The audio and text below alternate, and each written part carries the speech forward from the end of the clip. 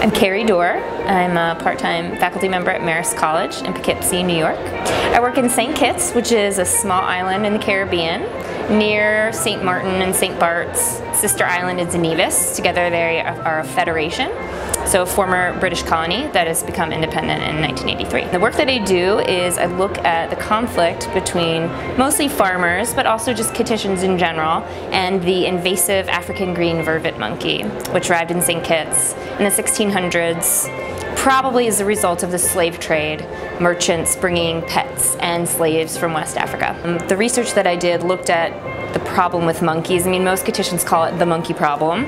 I studied the monkey problem looking at the animal's behavior indirectly through the crop damage that they left behind. St. Kitts was a sugar-producing island up until 2005, and at that point, when the sugar industry closed, a lot of infrastructure, tractors and people working on the sugar estates and rangers who were employed to protect the estates no longer was keeping monkeys in the forested interior of the island. So pre-2005, people really didn't see monkeys, and since that time, the monkeys have come out of the mountain, mostly because nobody's pushing them in, but also because they've run out of food in the mountain. And so now you see monkeys everywhere. You see them in the villages and downtown. They're getting hit by cars.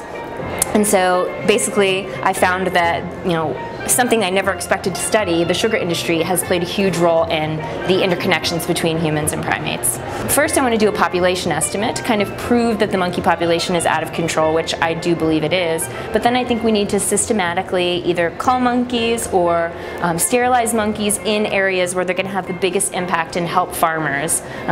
So I want to kind of play a role in the overall management and do it in a responsible way, in a scientific way, and use an experimental approach to say, these areas, test them before and after some of these mitigation measures. So controlling monkey numbers, protecting farms, and maybe diverting the monkeys to other areas by providing them alternative food. I found that during the mango season in St. Kitts, monkeys don't do as much crop damage. So when they have something else to eat, they're not hurting the farmers as much. So we need to kind of use my data and just kind of an overall scientific approach to help the farmers grow the food that they want and sustain themselves. So work with the government, do a scientific population estimate, and sort of prove to the world that St. Kitts is having one of the worst problems with monkeys in the world.